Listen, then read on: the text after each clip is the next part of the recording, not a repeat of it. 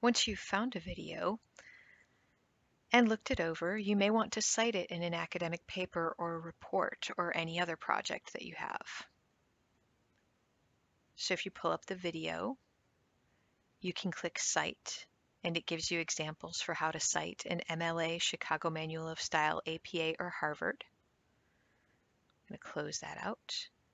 You can also share using the share button. I would strongly suggest you use the share button instead of just right-clicking in the address bar and sending that, because the address bar link is for this specific search, which of course will change once you go to another computer or send something in an email.